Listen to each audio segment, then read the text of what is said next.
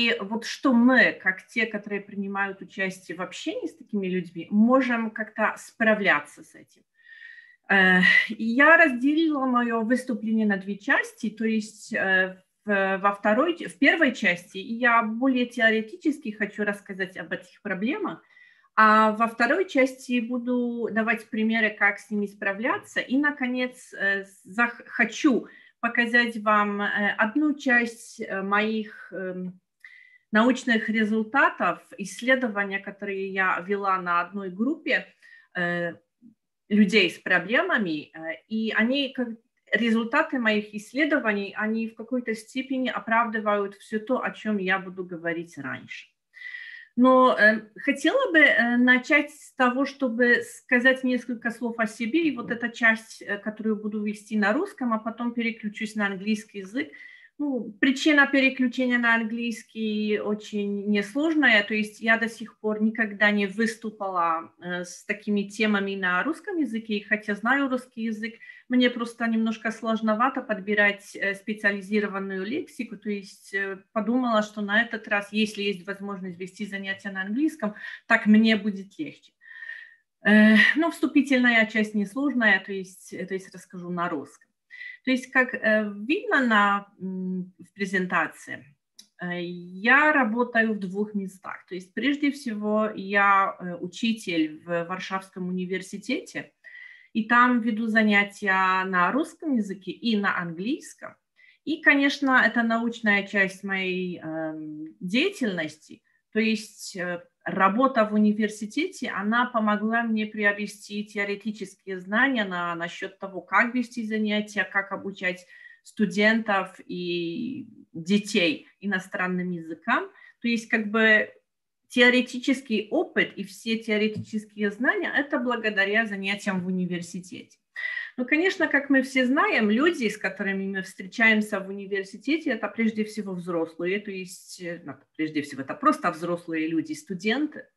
Но во время разного типа занятий я замечаю, что есть разные группы этих студентов. То есть такие, у которых нет никаких коммуникационных проблем, но есть и такие, для которых контакт с преподавателем является своего рода проблемой. И вот во время такого контакта они ведут себя время от времени странновато, или нам, как преподавателям, может казаться, что данное поведение студента странноватое. Но если мы знаем возможные причины такого поведения, тогда наш способ восприятия его может поменяться так, чтобы мы даже сможем помочь такому студенту. Но об этом будем рассказывать дальше. Ну, как бы, я бы даже сказала, главной частью моего опыта является работа в школе, так как я параллельно преподаватель английского языка в одном из варшавских общеобразовательных лицеев. Это небольшая школа, но благодаря работе в этой школе, эта работа длится уже, 16-17 лет, я приобрела опыт, связан с разного типа контактами, отношениями с молодыми людьми. То есть студенты общеобразовательного лицея в Польше – это молодежь, им обычно с 16 по 20 лет. То есть они практически уже взрослые, но еще можно бы причислить их к группе детей. И во время работы, во время занятий по английскому я заметила, что у школьников появляются разного типа проблемы. Некоторые из них связаны с проблемами с общением, но другие проблемы связаны со способом работы во время занятий. И как бы подытоживая это, я могу сказать, что опыт работы в университете и опыт работы в лицее он позволил мне прийти к разным наблюдениям и позволил мне поставить разные вопросы. И давайте посмотрим, вот, что я заметила. Вот здесь ничего неожиданного нету. То есть на основании этих контактов с молодыми людьми я убедилась в том, что люди разные. Это тоже ничто новое. Но я уверена, что есть разные группы, в которых у которых выступают разные проблемы с общением. И в зависимости от того, какая это группа, эти проблемы являются разными. И, конечно, хотя мы говорим сейчас о молодых людях, то есть о студентах, о школьниках, мы должны помнить, что они через несколько лет станут людьми взрослыми и будут принимать активное участие в общественной жизни и просто будут вынуждены общаться в разных ситуациях. И мы, как люди, которые ведут занятия, которые работают, которые как-то должны организовать профессиональную деятельность таким людям, мы в состоянии организовать нашу работу, вот наши отношения с ними таким образом, чтобы облегчать их жизнь и нашу жизнь. И об этом мы будем сегодня говорить. То, что меня удивило, это прежде всего во время работы в школе, это то, что и у меня время от времени появляются разного типа проблемы.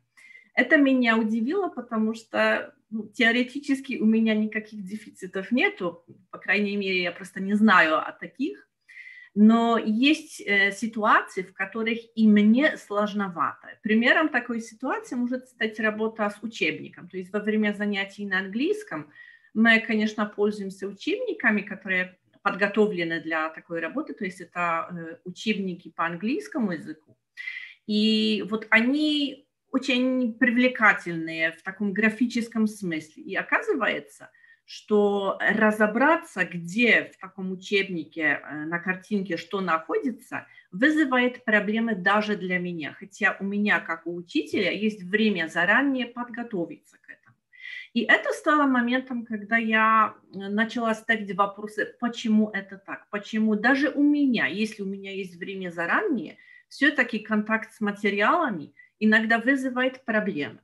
И заметила, что если у меня человека без дефицитов такие проблемы есть, наверное, они есть и у других, то есть у тех групп учеников, школьников, у которых просто есть разного типа дефицит. И сейчас я переключусь на английский язык, так как начинаем вот эту более сложную для меня тему. Так, то есть еще только сделаю одну вещь, так, чтобы организовать немножко по-другому. Так,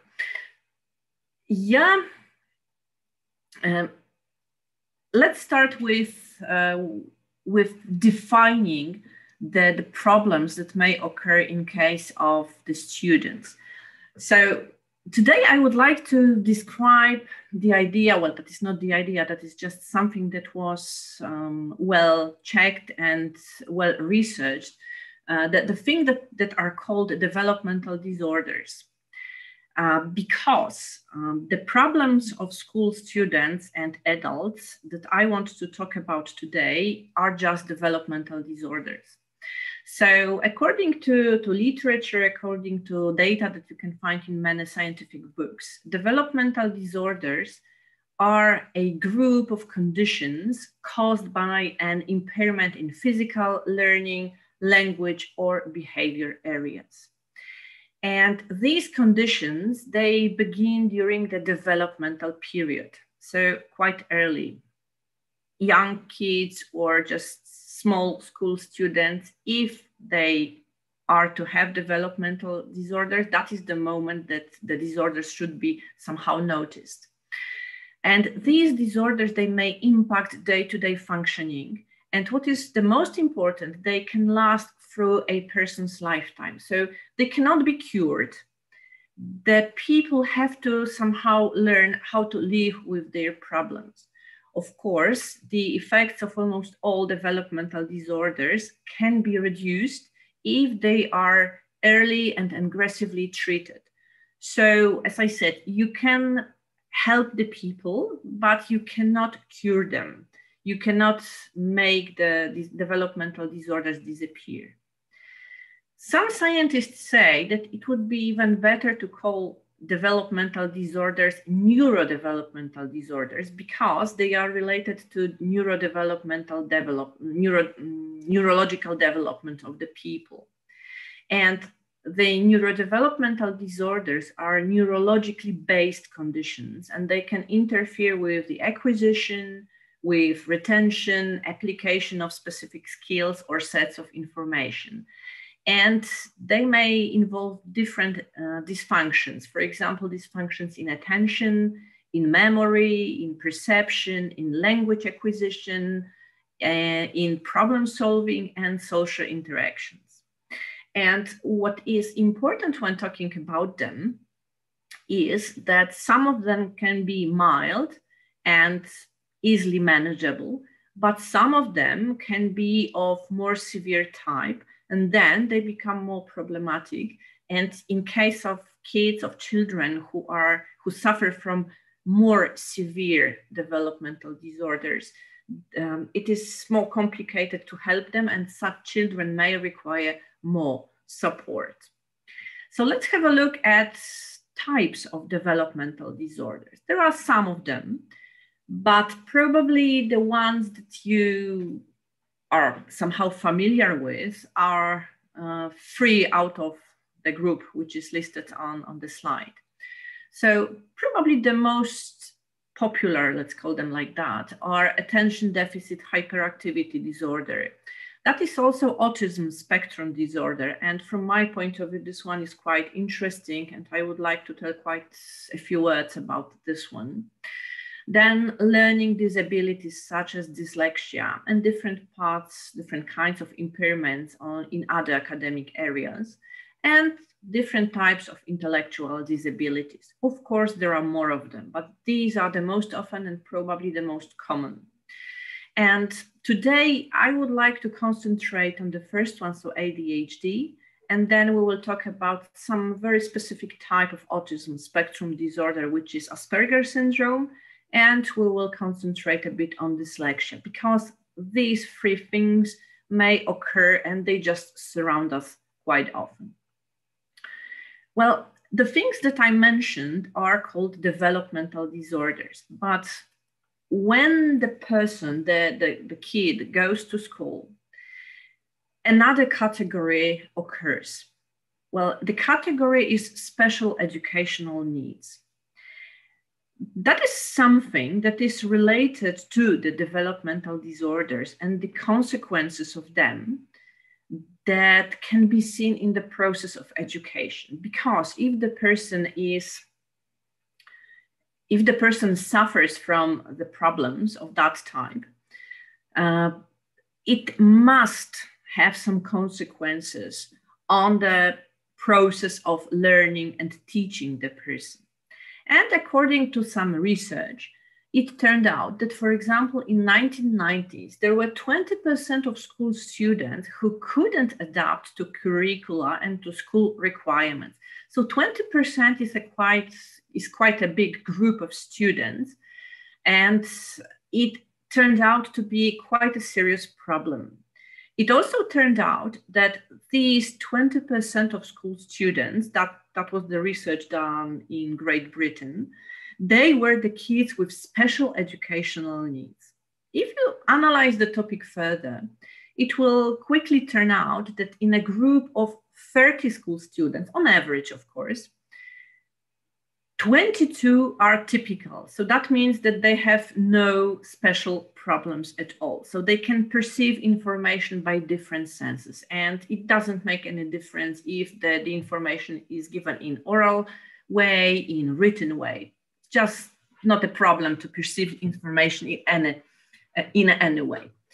In the group of 30 students, there are 2 or 3 who have learning problems which are related to outside, so not school factors. For example, they may have some family problems like divorce in a family, like problems with alcohol, whatever, related to their parents. So these are the problems that school cannot really control.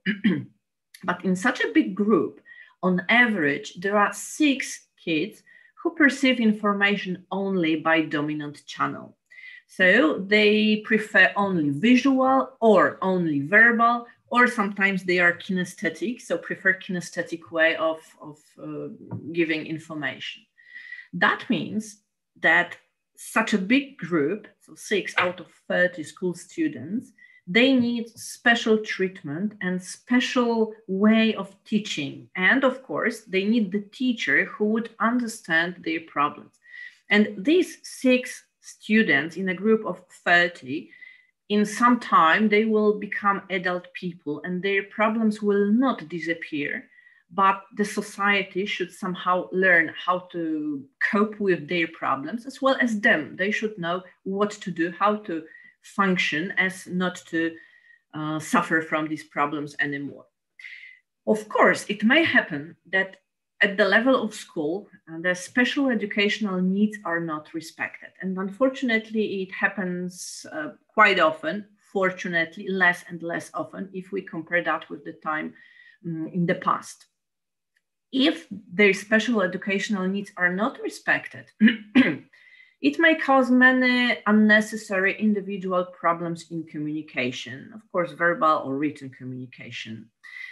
And what is probably the most important, such people may start avoiding some communication situations and activities because it would be easier for them and probably safer for them not to take part in some communication activities, because then nobody will see their deficits and their problems.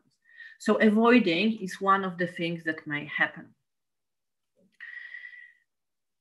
So if we would like to define somehow special educational needs, we would say that special educational needs are educational requirements of pupils or students with any of a wide range of physical disabilities, medical conditions, intellectual difficulties, emotional or behavioral problems. In Poland, for example, quite a lot of efforts are done to diagnose the kids as early as possible.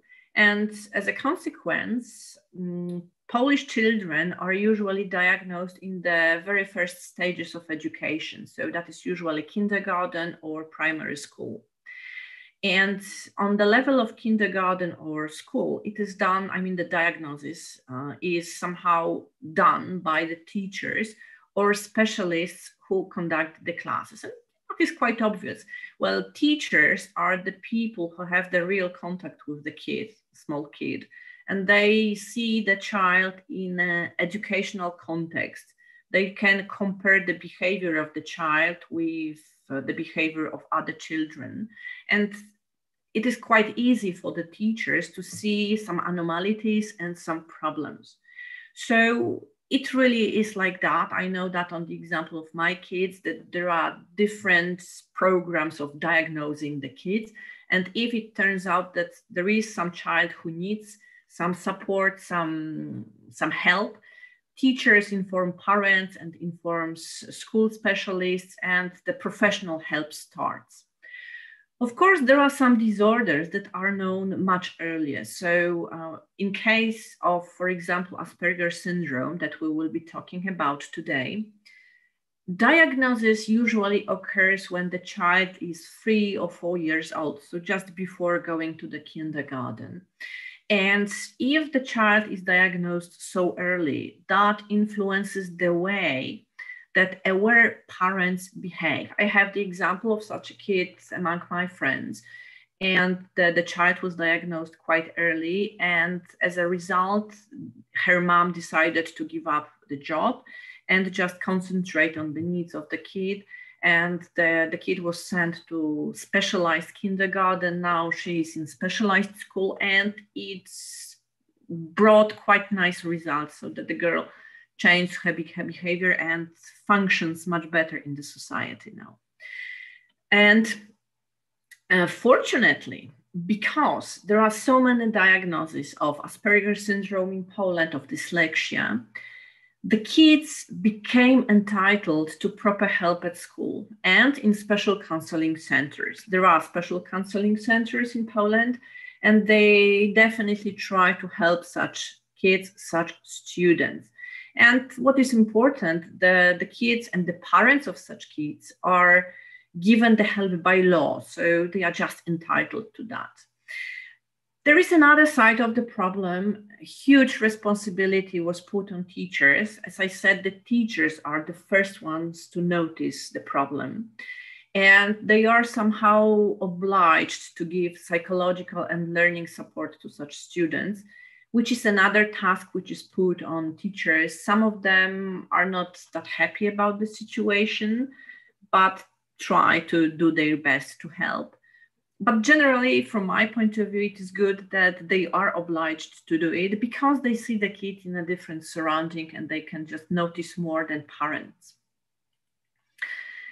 What are types of special, well, maybe not types, who belongs to the group of people with special educational needs? This group is quite big, and mainly the group includes mentally handicapped children. But these are also disabled children, the ones, for example, moving on wheelchairs. And in case of such students, we are talking about some physical barriers mainly. There are also children and students with lower than average IQs, the visually impaired, the hearing impaired, the students with speech impediments, and dyslexic ones. So these are the ones that we are today interested in, dyslexic ones. You may be surprised, but sometimes also gifted and talented students are included in the group of those with special educational needs. So the question is why? The answer is quite obvious. If the child, the student, school student is gifted and talented, they also need special attitude of a teacher. So the material should be prepared in a bit different way. The tempo, the speed of work is different. The type of activities which are given to such a student should be different as to help him or her, as to motivate the person, and as to encourage the process of learning. So that's why they are also sometimes included to the group of those with special educational needs. Well, you may ask the question why it is important. Well, answers are quite obvious.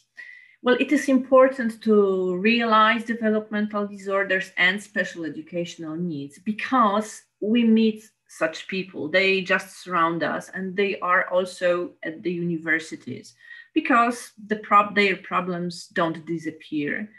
The students, when they become adults, they just grow up. So some of the symptoms disappear, but occur other symptoms. And adults suffering from these developmental disorders, they just learned how to live with that.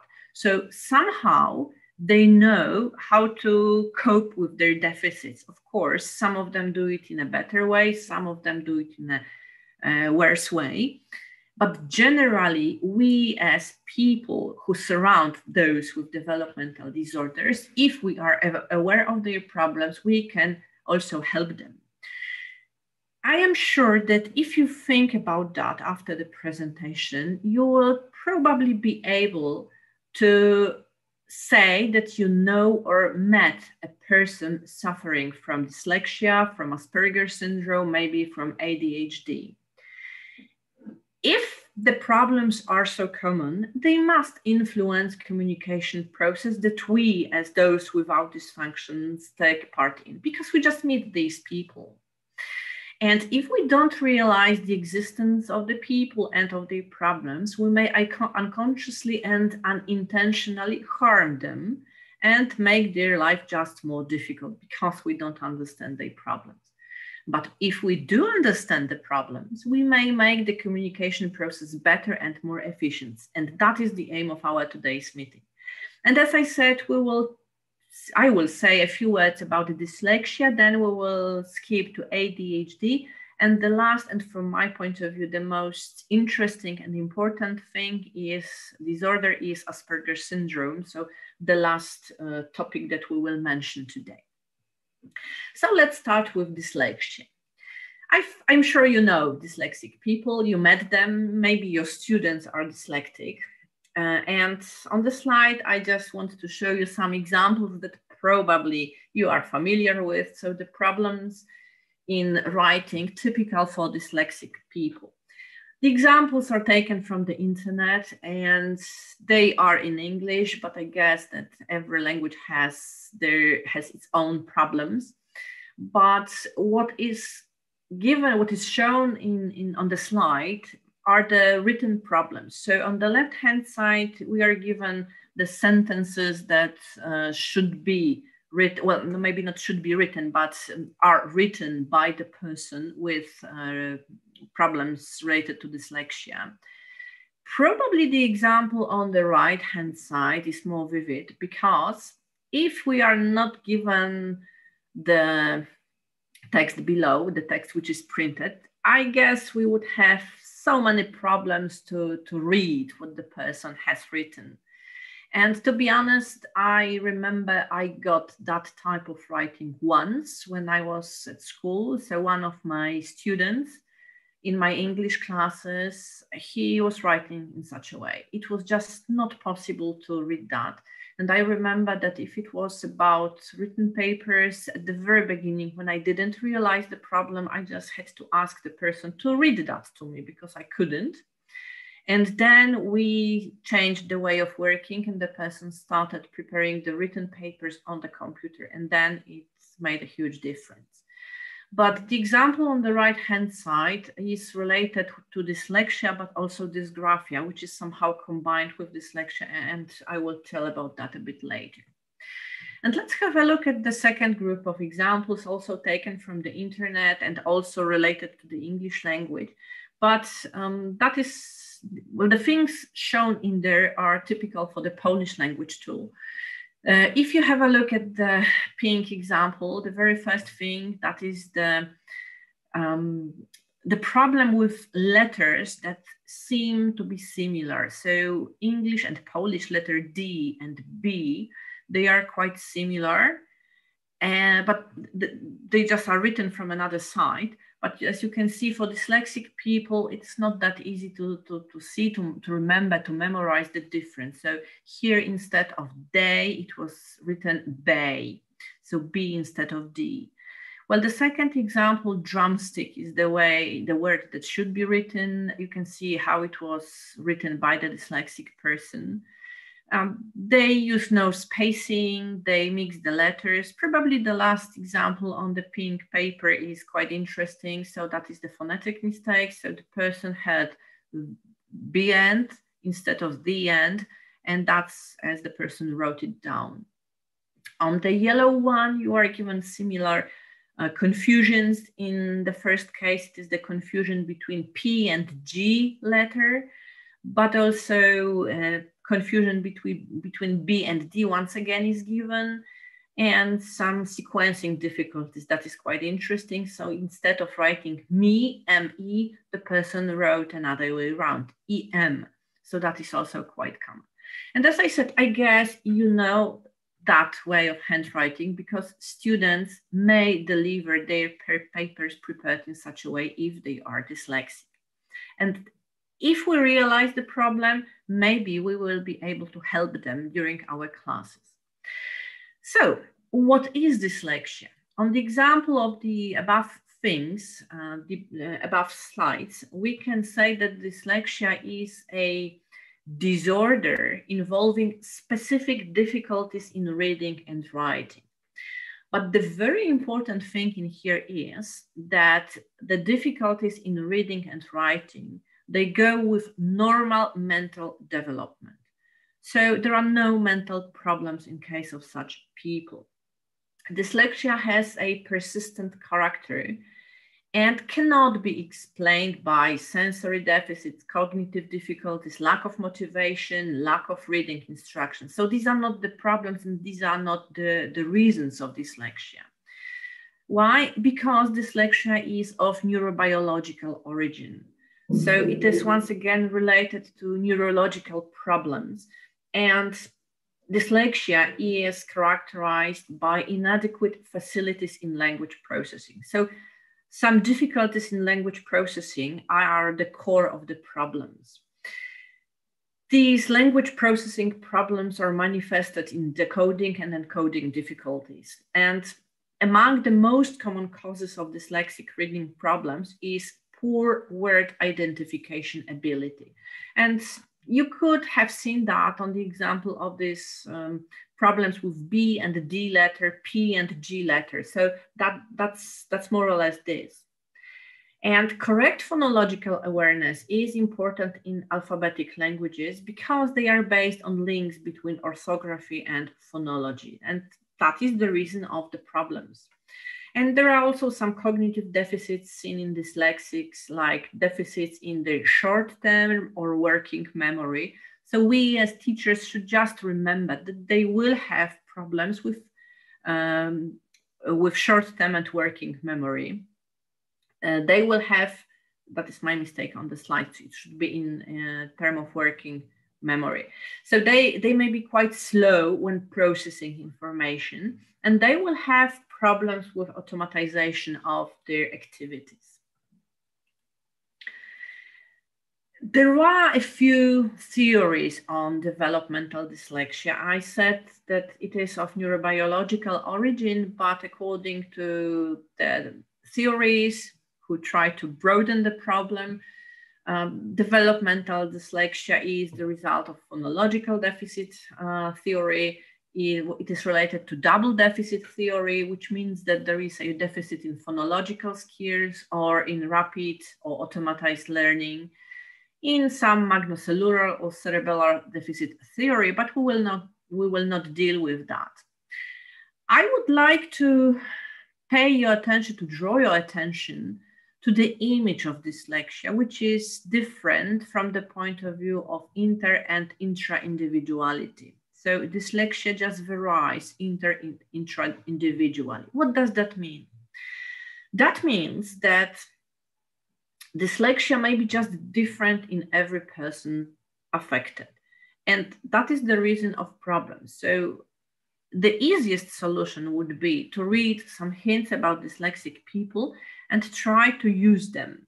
But we should remember that because people are different, they may suffer from dyslexia in a bit different way. And that's why it is so important to be able to see some medical certificates, some psychological documents related to the particular person and see what is advised in case of this one person. It is also influenced by sex, and it is noticed that dyslexia is more typical for men.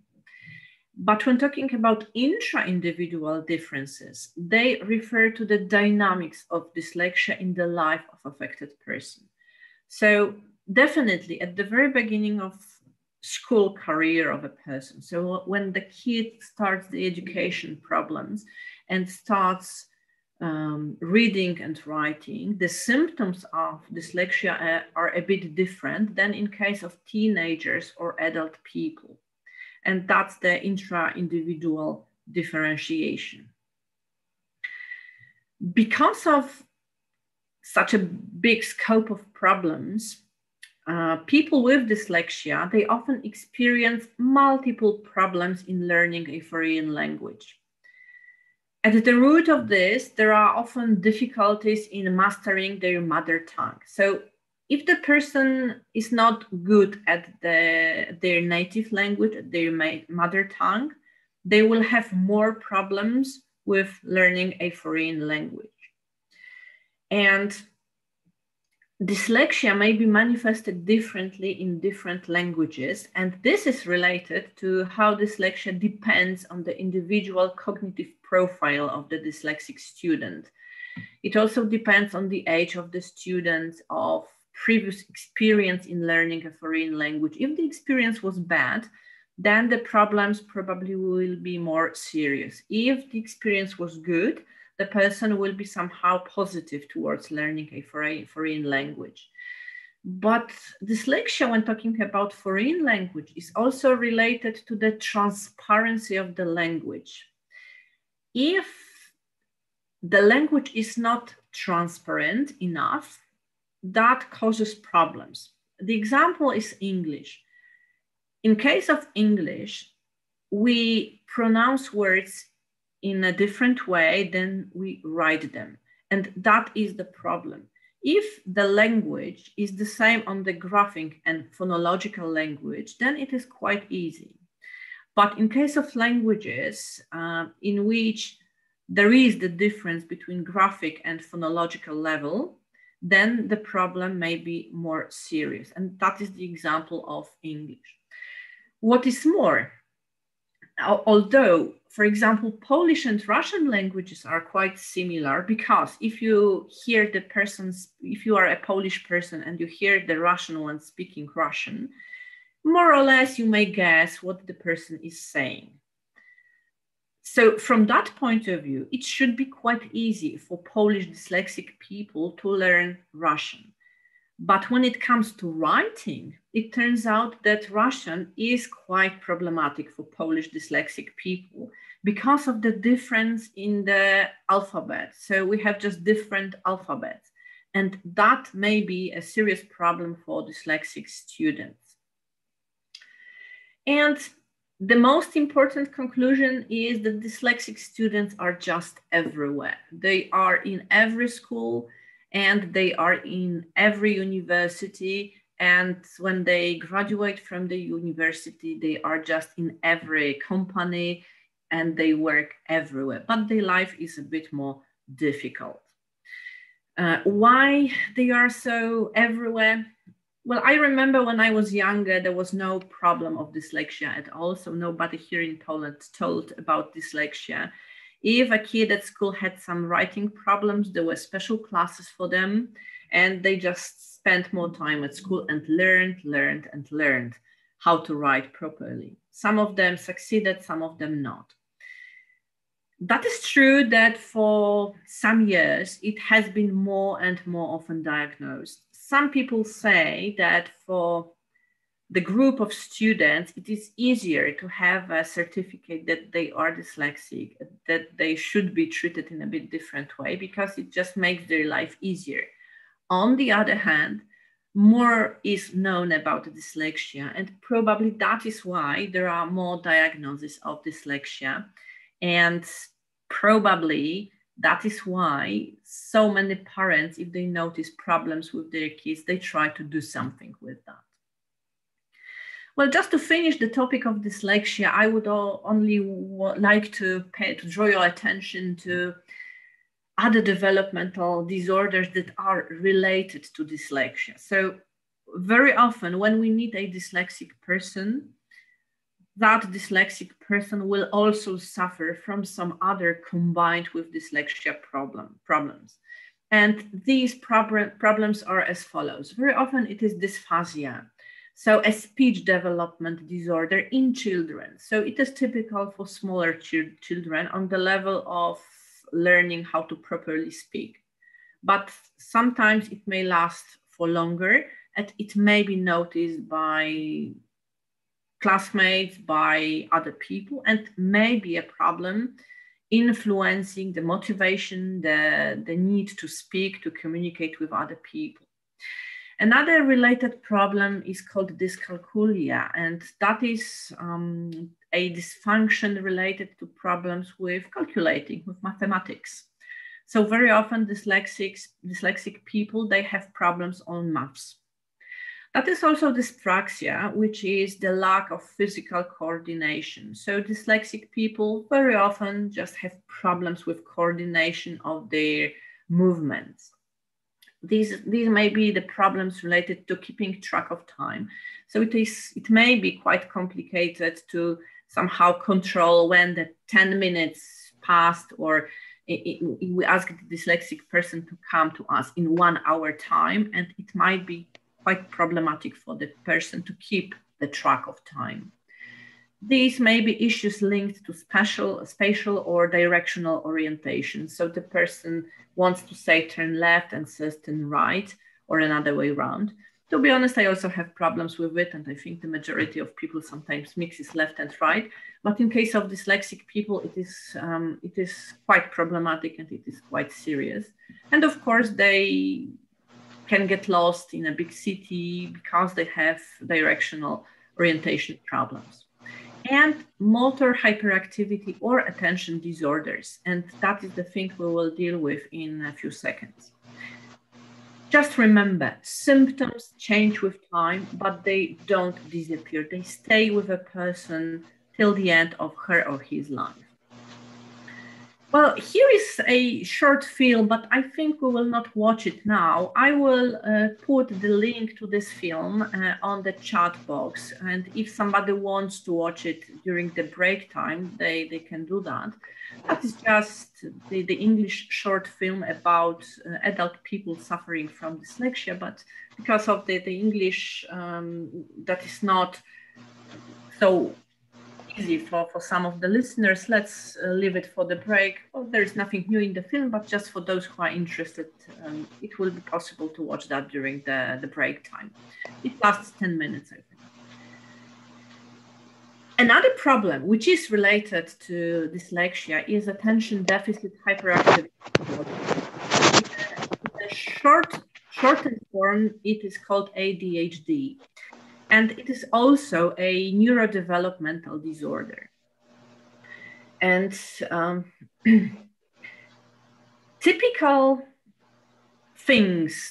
problems for ADHD are the problems, the impairments with sustained attention, with restless overactivity and impulse control. And when talking about ADHD, we should remember about 3 keywords, which are inattention, hyperactivity, and impulsivity. Inattention in case of ADHD people is just are problems with the person lacks persistence.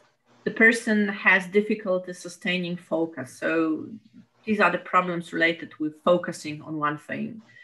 The person is disorganized, and these problems are not due to defiance or lack of comprehension. They are just somehow related to behavior problems of ADHD.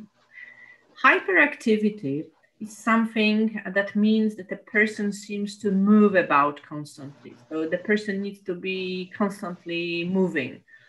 It includes situations in which movement is not appropriate. So the person cannot really control the body, and even if they should keep still or just stand still, they cannot do that. The person may fidget, may tap, may talk all the time. In adults, it may be extreme restlessness. It may be trying to talk all the time and being active all the time. And impulsivity means that a person makes hasty actions that occur in the moment without first thinking about them. So we just act and only then think about that. And it may be a desire of immediate rewards if we did something, or inability to delay gratification. So we are very willing to get something, we just cannot and don't want to wait for something.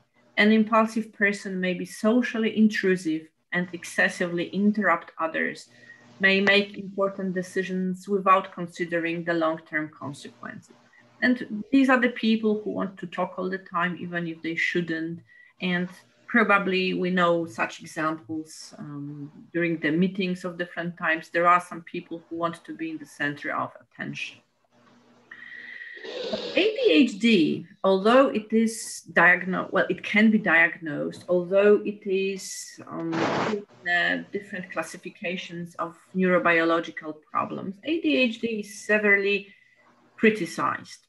Of course, there are groups of scientists who believe that it really exists, and they do different research and try to prove the existence of ADHD.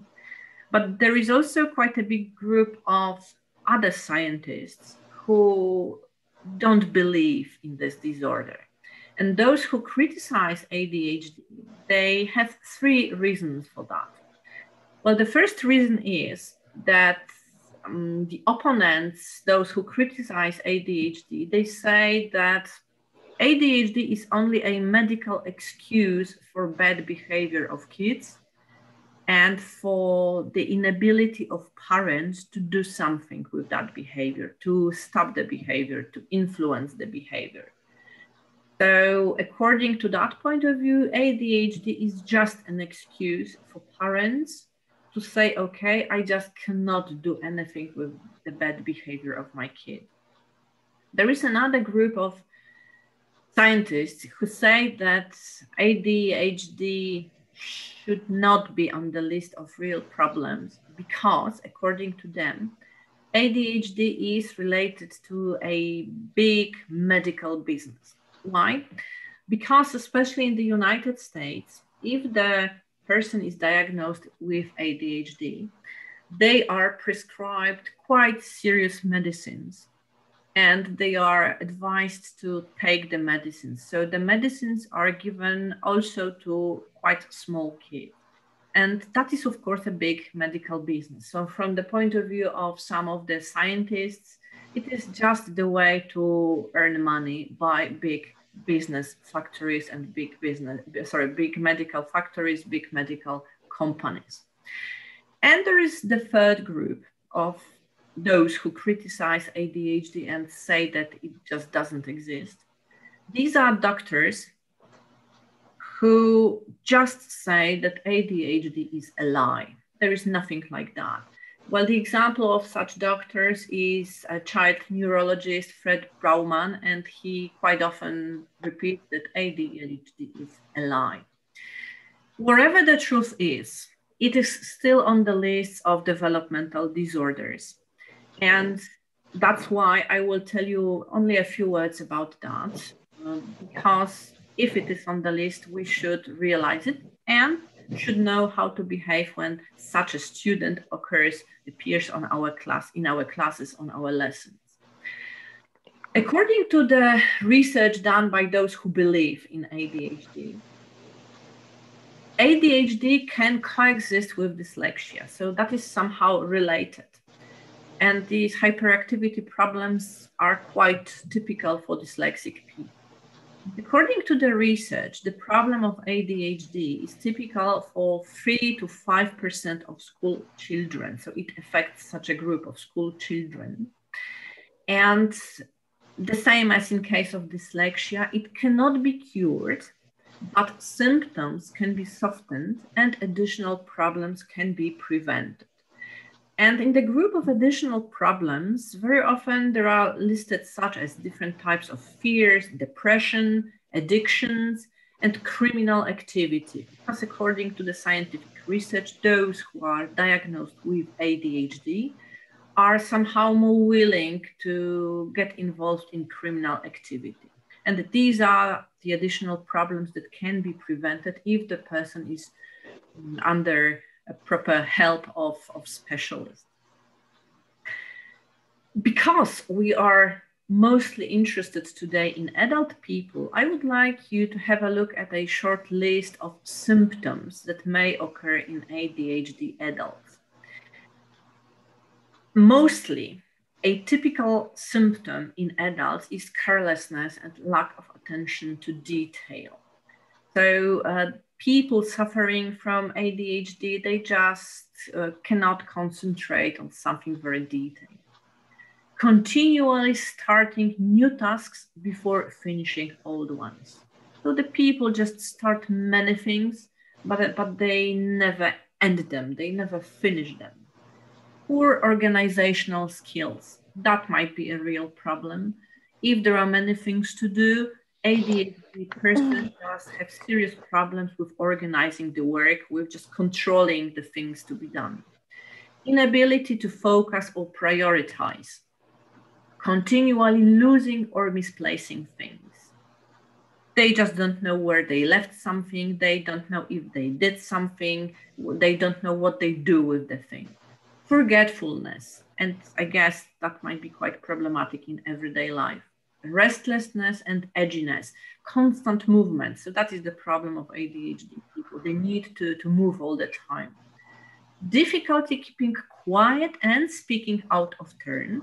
And if such a person occurs in a group on a meeting, that might be quite problematic because the person cannot just keep quiet and stay still, needs to speak from time to time and just ask questions out of turn, and that might be quite complicated.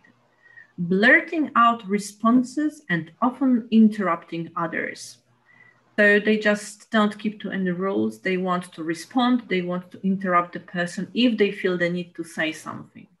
Mood swings or mood changes, irritability, and a quick temper. So let's do the first and only then think about it.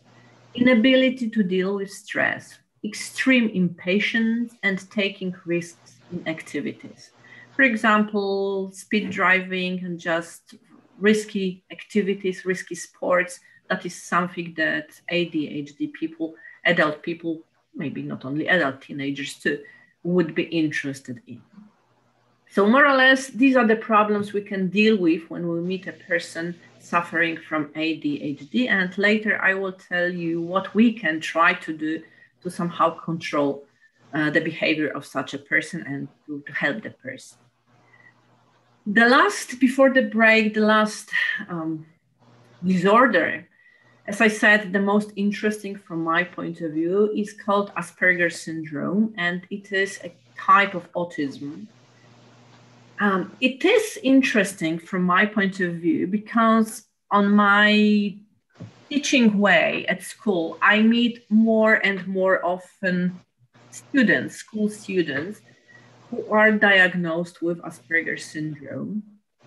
And it became such a serious problem that there was the moment that the headmaster of my school, my secondary school, decided to have a special training for teachers because we just didn't know how to behave, how to react to some behaviors of such students.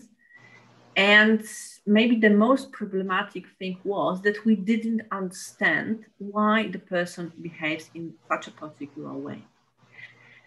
I present the picture, which probably shows some part of the problem. So if we have an Asperger's syndrome kid, the kid at the very first sight will not differ anyhow from other kids. So the kid looks the same. If he or she doesn't say anything, doesn't move, they make an impression that they are the same. And let's imagine the situation that early in the morning, the kid is getting ready to school, but is not very willing to go to school. So dad tells the kid, stay in school. The kid goes to school, stays in school, has the lessons. Everybody goes home because it's time to close the school, but the kid is still on the place, just is sitting in the classroom. So the parents get nervous, where is our kid? And finally, they go to school to check if the kid is still there. And as you can see in the picture, they see their son sitting in the classroom, empty classroom, no teacher, no other kids. And they say, son, it's almost midnight, come home. And the kid answers, first you said stay in school, make up your mind. Why? Because Asperger's syndrome kids and adults, they understand literally what was said. If they got the information, stay in school, stay there, be there, they did it.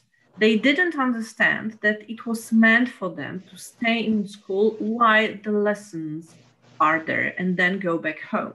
They understood it literally and they just did what they were set to do. And that is one of many problems related to Asperger's syndrome. I just wanted to show you the picture because from my point of view, it is quite symptomatic and just gives some hint of the problems that they suffer with. But let's have a look at some details and some basic information related to the syndrome. Asperger's syndrome. Asperger's syndrome is the name that, to be honest, shouldn't occur anymore because in 2013, this particular disorder became a part of one big umbrella diagnosis of autism spectrum disorder. And that means that since 2013, Asperger's syndrome has been just a part of autism. Так, Илья, мне знаешь, что надо? Там подключен, по-моему, мой компьютер. And that's why it is sometimes called as high-functioning autism spectrum disorder. And the name that is appearance of the name там включено. became a bit Блин, problematic придется мне сейчас because отключить. quite a lot of people got used to the name Asperger's syndrome and they didn't want to change it. They just felt good with the name Ну, Asperger. не отключиться, а вытащить наушник, очень жаль. What is more, for the parents of kids with Asperger's syndrome, the name Asperger's syndrome was a kind of hope because it just sounds different if they say that my child is Asperger, then my Доброго child дня, дівчата. spectrum disorder sufferer. So it Так, is нас just ще the meaning. Добрий день, нас ще малувато, так? Хотілося, щоб були усі, Можна попросити і виключити тоді мікрофон? розпочнемо. Як мені... Я відразу хочу сказати, що не буде жодних проблем із заліком. Okay. So coming back to high functioning autism spectrum disorder. So that's as it is called now. However, as I said, those who suffer from Asperger's syndrome, they still prefer being called Asperger's. And that is why I will use that name in my presentation. There is a serious difference between autistic people and Asperger's syndrome people. And the difference is related to verbal language skills and intellectual ability. If there are verbal language skills and proper intellectual ability in people, they are called Asperger's. But those who lack verbal language skills and intellectual ability, they are called autistic people. And that is why those who have verbal language skills and their intellectual ability is proper, they are called high functioning autism spectrum disorder sufferers. Because although they are somehow autistic, their skills are good enough and that allows them to communicate with the society. And the most serious problems when talking about Asperger's are related to their social deficiency, to their limited interests, obligatory behavior with no verbal communication problem. So that is the most important. We can communicate with these people in a normal way, but they will have some social problems related to some limitations in their behavioral skills. And once again, as in case of ADHD and dyslexia, Asperger's syndrome can be prevented or treated, but with time, Asperger's just learn how to compensate their deficits, and the deficits don't disappear. And that's what we as teachers have to deal with later. Let's have a look at these symptoms. So first of all, the symptoms of Asperger's syndrome start early in life. I mentioned the example of the daughter of my friend who was 3 years old when she was diagnosed. And she was diagnosed only because her mom had some experience with babysitting many years before. So she knew more or less how the development of a kid should be.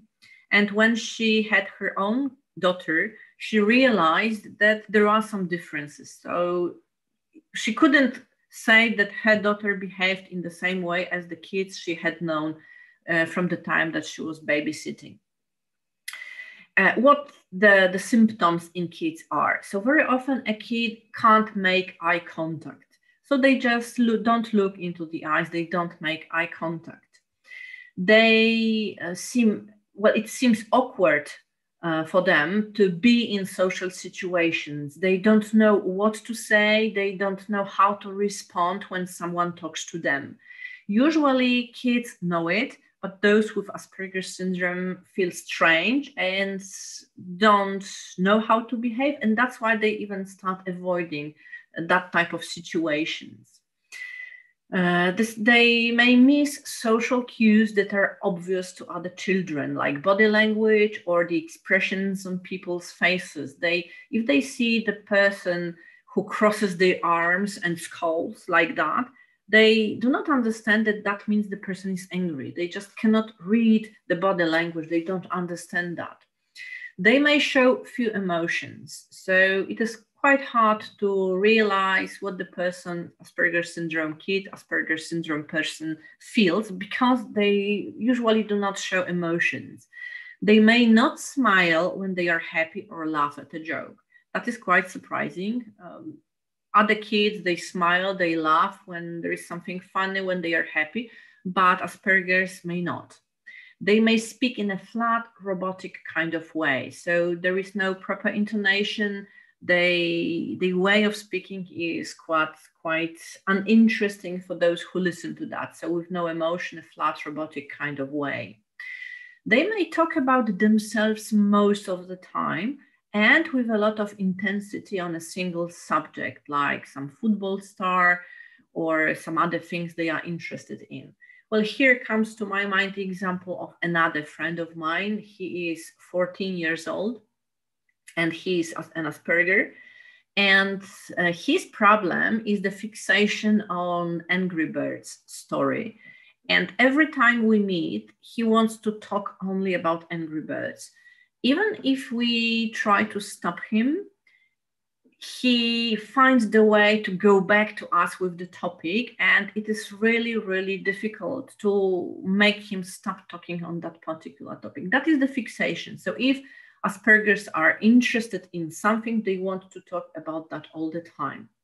Another example of that related to my teaching practice was one of our school students who was very fluent in English, and during English classes, he was very active and he wanted to talk a lot.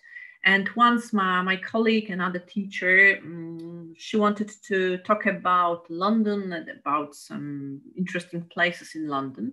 And it turned out that this boy, nobody knew that he was Asperger then, that this boy was very willing to talk about London. He had a lot to say. But the problem was that at the very beginning, the teacher was happy because there was the person very active. But then she wanted to give a chance to other students to join the speech. And it was not possible. She just couldn't make him stop talking. He wanted to add many things. And it turned out it was totally out of control of a teacher. Only later, we got the information that this is the Asperger's syndrome kid. That was a new school student. That's why nobody knew that. And that also makes me think about the problem I try to understand, but I can't really. There are, in my school, there are sometimes parents who inform all the teachers about the problem.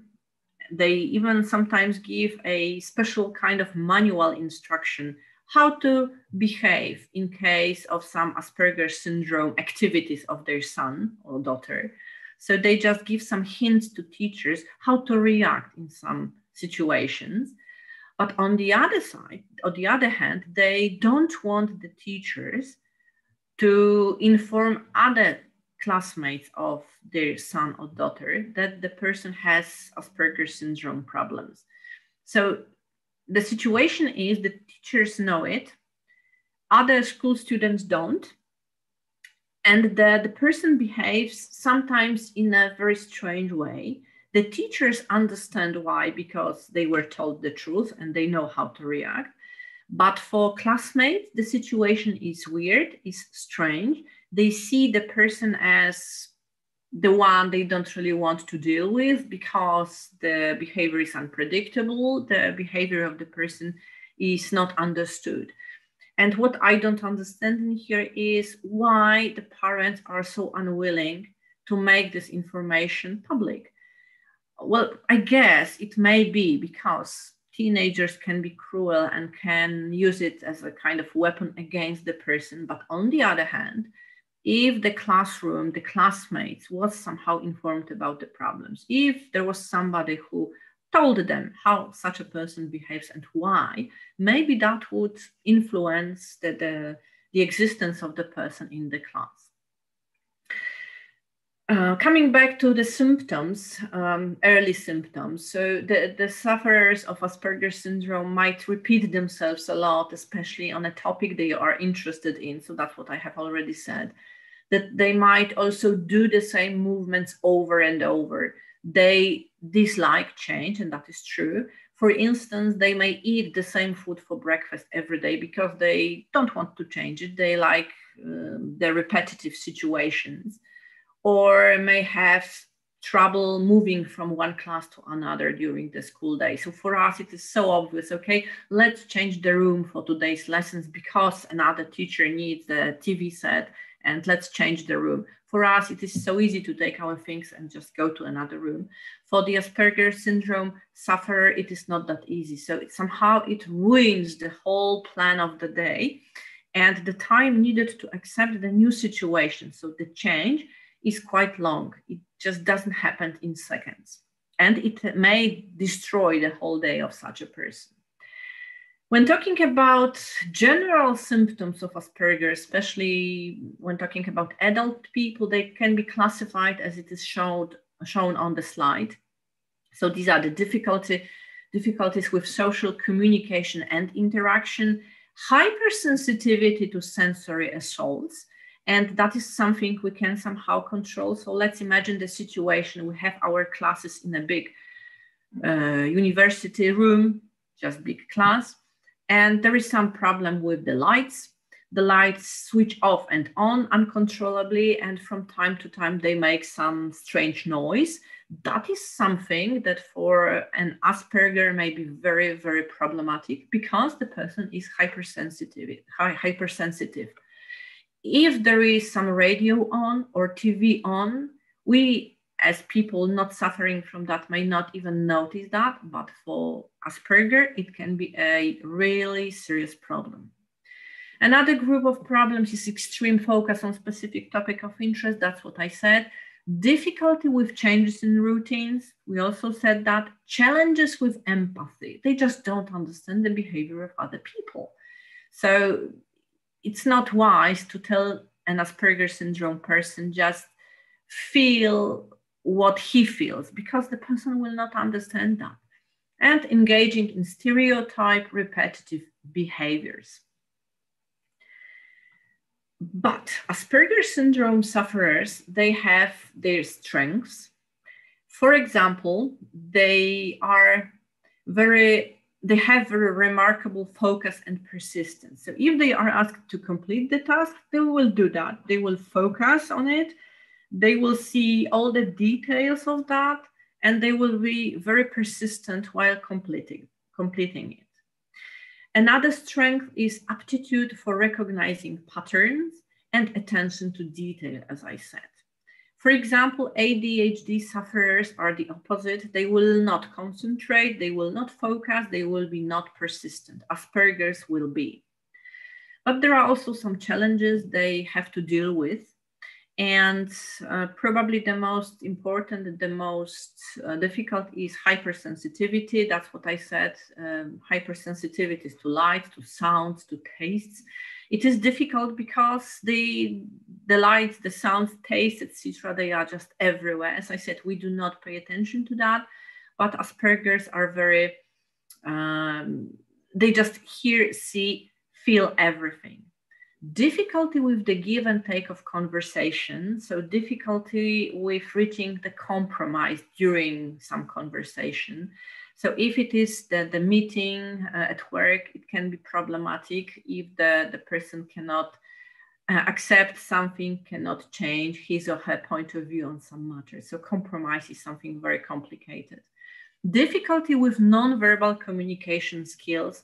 So they don't really know how to keep the distance, how loud they should say, the tone they should choose. They have difficulties with that. If we don't know it, it may be an example of bad behavior of the person in our eyes. Uncoordinated movements, clumsiness, anxiety, and depression. And here comes to my mind the example of a student who was I was a supervisor of her bachelor thesis. So she was coming to me, she was meeting me from time to time in my room, and we had some talks about her paper. And I remember that when she was with me in my room, when she was talking, she was looking at me, and everything looked normal. But when I was answering her questions and I was talking to her, she turned her head left or right. So she didn't look at me at all. She was looking somewhere left or somewhere right. I could see not her face, but her ear. And if I didn't know the reasons of that, I would think that the person is just rude, because eye contact in our culture is something obvious and something important. But because I had similar problems at school with other students, I knew that she might be an Asperger. And in such a situation, it meant that Asperger syndrome sufferers, they cannot use two channels to perceive information. So when she was talking to me, she was looking at me, probably not seeing me at all, but just directing her eyes on my face, so it looked normal.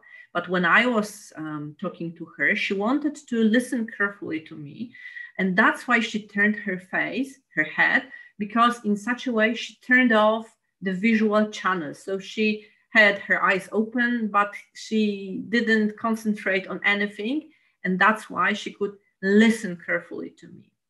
As I said, if I hadn't known that, the impression would be that she's bad behaved, so she behaves bad and she's rude, but she was an Asperger, and she tried to do her best to understand as much as possible of what I was saying.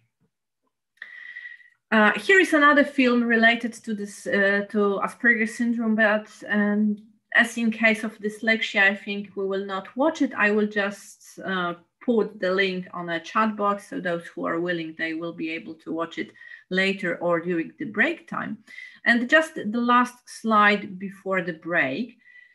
So let's have a look how we can help Asperger's on the level of some therapies and treatments, not on the level of our own behavior, but on the level of more organized help. So there are different types of treatments, of therapies. Probably the most popular ones, they are related to the following. So first of all, it is cognitive behavioral therapy, which is of course done by specialists and can help address anxiety and other personal challenges. Another one are different types of social skills trainings that can help with conversational skills and understanding social cues. These are also speech language therapies that can help with voice control. So they help to control the way the person speaks, the pronunciation the person uses, the control of voice in many aspects of that. They also get lessons on how to keep up a two-way conversation and understand social cues like hand gestures and eye contact. So the things they are missing, the things they have problems with. These are different types of physical and occupational therapies that can improve their coordination, the movement coordination, body coordination, but also parent education trainings. That is a very important thing. If in a family there is a child suffering from Asperger syndrome, it is not easy at all for parents to deal with it, to help the kid. And that's why special parent trainings are necessary. I remember when my friend decided that her daughter will go to specialized kindergarten, it wasn't like just signing up a special list and informing the headmaster that there is a kid who would like to join the group of Asperger's in the specialized kindergarten. She as a parent, as a mother, she had to sign a special contract in which it was said that she will work with the kid at home. She will continue the things which are started in the kindergarten in the first half of the day. She will try to do the same things at home, but to to be able to do that, she had to have some special training to understand why it is so important and to be taught how to work with her kid at home. In case of my friend, that was a very good decision. She signed the document, and as I said, she gave up her professional activity just to spend as much time as possible with her daughter. And the final result now is that the kid is in the primary school, I think 3rd or even 4th grade. That is the normal school with some integrational classes, and she deals quite well with other schoolmates, classmates. So big thing was done. Of course, she needs support all the time, but the difference is really impressive.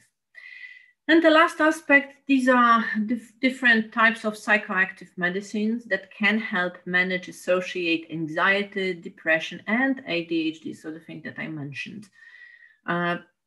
Medicines are given in more serious cases when we deal with anxiety, with depression, so definitely with problems that should be somehow under control and should be prevented if it is possible to prevent them.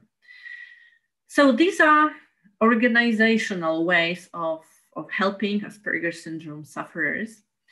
I think now it is a good moment to have a break. And after the break, I will tell you what we as teachers, what we as those who have some kind of relations with such people, what we can do to help each group of developmental disorder sufferers to make our lessons better, to make our functioning with them better. So I think I will now switch off.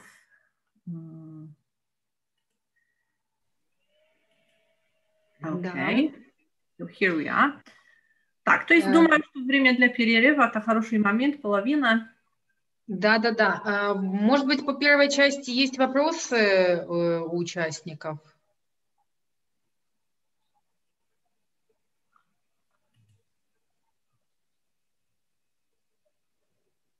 Если есть вопросы, или можем потом в конце уже после второй части быть общие вопросы?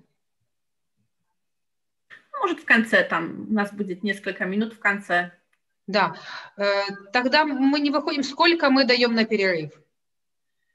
15 минут, 20, как вы хотите. Мне там все равно, но просто, может быть, отдыха немножко надо. То есть обязательно, 20 обязательно. Минут, 10-40, может быть, встречаемся завтра. Да, ну по-украинскому 11:40, да. Понятно, да, это варшавское время. Вот, и тогда уже после перерыва вы скинете ссылочку или презентацию мы же разошлем, в принципе, могут посмотреть и фильмы. Да, вот фильмы я на чате поставлю эти ссылки на это. Да. Вот сейчас это сделаю, то есть...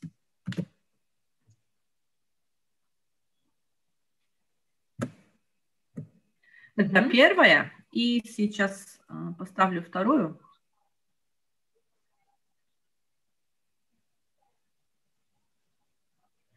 Только найду ее.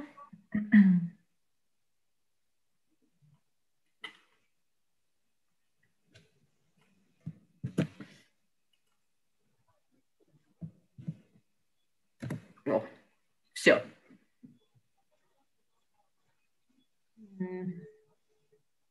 Еще второй ссылки не было.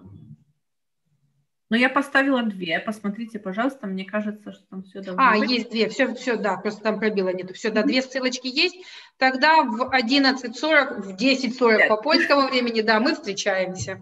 Да. Все, договорились. Угу.